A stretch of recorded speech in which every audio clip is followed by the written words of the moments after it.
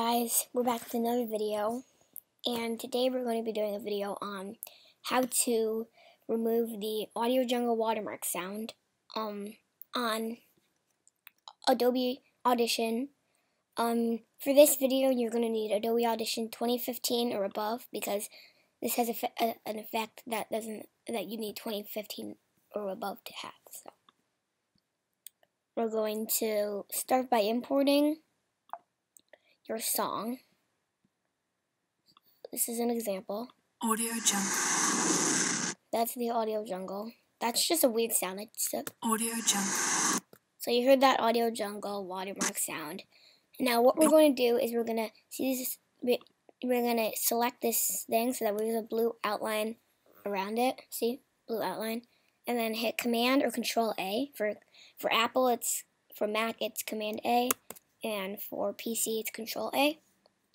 Now what you want to do is you want to go to Effects, Noise Reduction and Restoration, Sound Remover Process. And then what you're going to do is you're going to do this little thing, Load a Sound Model from Disk.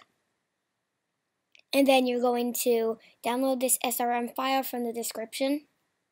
Click Open. Now this is the quickest way to do it, and it definitely works.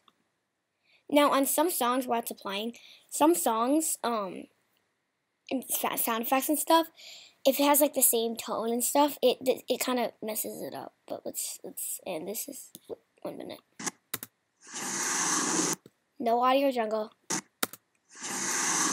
You might hear like a faint one, but if you're gonna be doing like talking over it, now this is what it used to sound like.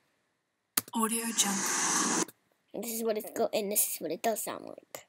See, you saw that little part shrink in the waveform. You can't hear it at all. I actually have a bunch of songs in my downloads from this. I do a bunch. I have like a bunch of songs for videos, so you might hear some cool songs in videos, like different songs I've never used before. So yeah, hope you guys enjoyed this video, and I hope you guys learned how to do this quick and easy and simple way.